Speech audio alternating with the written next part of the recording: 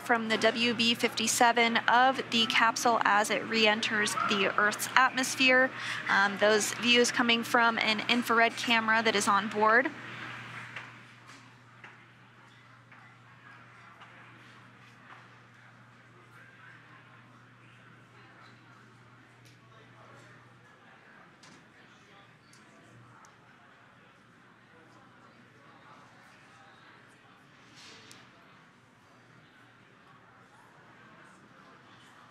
So the team will continue to track Dragon as it re-enters the Earth's atmosphere.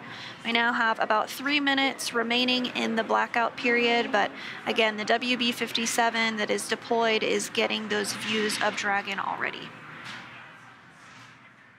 Once the expected blackout period is over, the core here in Mission Control will attempt to establish communications with the crew. So you may hear some call-outs checking in with the crew.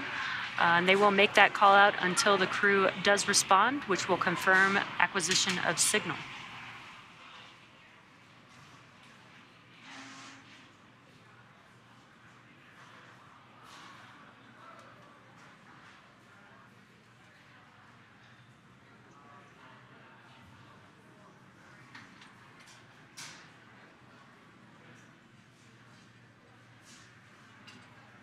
We have about 2 minutes remaining in the anticipated period of communications blackout. Now, it's not an exact science. There might be some variation that occurs. We might hear from the crew a little earlier than we expected, or potentially a little bit later. But we are all on the edge of our seats, eagerly awaiting to hear from the crew. So far, everything looking good.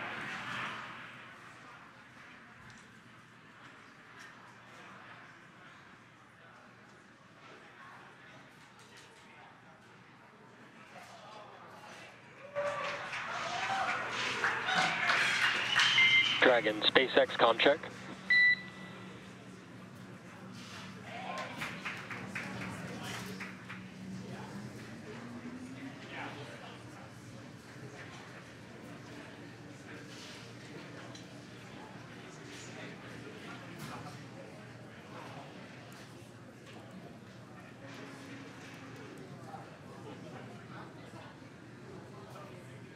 Continuing to get those views from the WB-57 of Crew Dragon as it continues to make its way closer and closer to Splashdown. Freedom, SpaceX comm check. And SpaceX, Freedom has you loud and clear, coming through 30 kilometers altitude. Copy and concur, expect automated chute deployment. Freedom copies, we'll be monitoring. And HEPS is converged, expect nominal chute deployment altitude. Freedom copies, looking for nominal chute deployment. Well, Jesse, it is absolutely phenomenal to hear from the crew on the other side of that communications blackout period. We are continuing to get these great views from the WB-57 high-altitude aircraft, providing that thermal imagery. We did even see the tail of entry of the vehicle, and it's just absolutely beautiful to see that. So we also heard We did hear a call up to the crew that they are expecting the automated drogue deployment, so we're just standing by for confirmation that Dragon's chutes have deployed.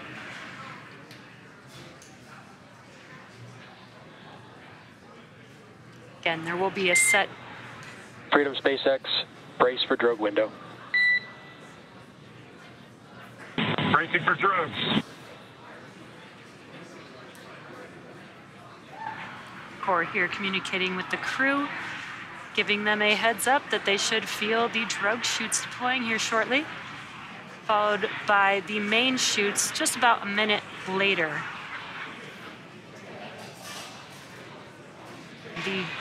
The drogue chutes do help to slow the vehicle down to about 350 miles per hour, whereas the main chutes will deploy, after the main chutes deploy, it will slow the vehicle down even more, and by the time that the vehicle splashes down, should be around 16 miles per hour.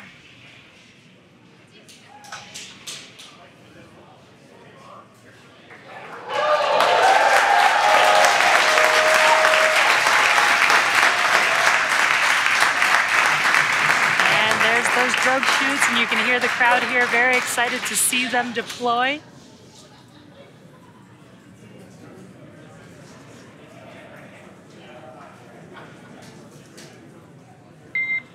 Drogue chute descent rate nominal and visual on 2 healthy drogues.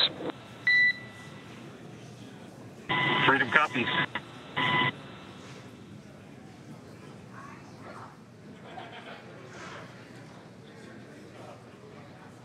Very cool view of Dragon with the 2 drogue chutes. We are just anticipating the main chutes to deploy here shortly.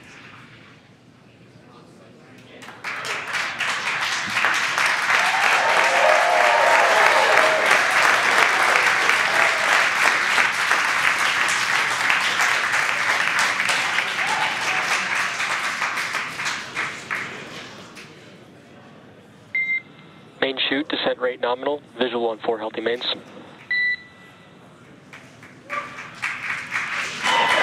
freedom copies, 4 healthy mains.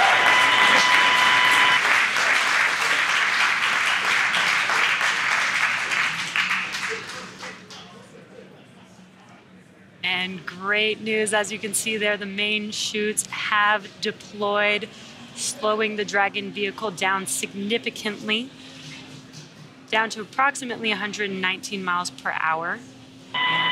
Freedom is 1,000 meters. Copy 1,000.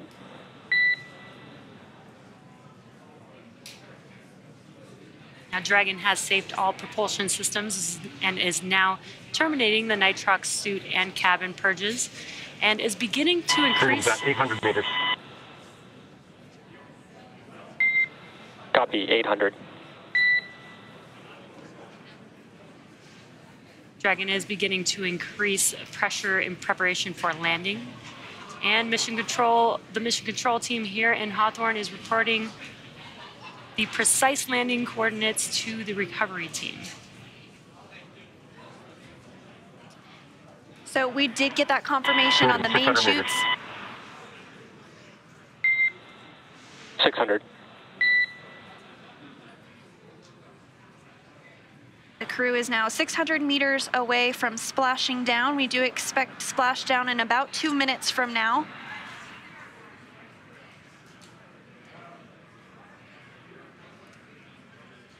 Landing in water is simpler, therefore more reliable, and it provides more margin against unlikely parachute. Freedom 400 meters. Copy 4. Provides more margin against unlikely parachute issues. We had to learn how to make Dragon waterproof, but once you do, it is a rinse, review, and reuse type of process. And we are just about a minute away from splashdown of the Dragon vehicle back onto planet Earth, and hearing good callouts of the altitude of Dragon. Freedom's at 200 meters. We're bracing for splashdown. Copy, brace for splashdown. And again, that descent rate is as expected here. Pretty soon we should be able to see the view of the ocean come into view as Crew Dragon Freedom with 4 astronauts on board prepares to splash down after spending 170 days in space after launching on April 27th.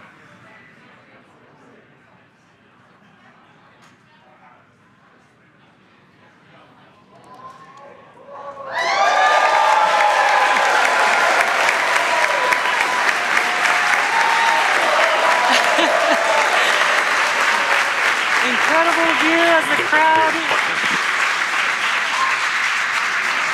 crowd goes wild for Crew-4. Copy, Freedom, SpaceX Crew splashdown and mains cut. Welcome Copy. Mains are home. cut. Welcome home, Crew-4. Great view watching Dragon splash down back on planet Earth. Now, as you can see on your screen, we have visual confirmation for splashdown of the Dragon spacecraft. Dragon Freedom has returned home, and NASA astronauts Chell, Bob, Jessica, and ES. SpaceX Freedom, we are water uprighting and stable 1. Copy, Freedom. We see stable 1. You are go for 4.800. And on behalf of SpaceX, welcome home. Thanks for flying SpaceX.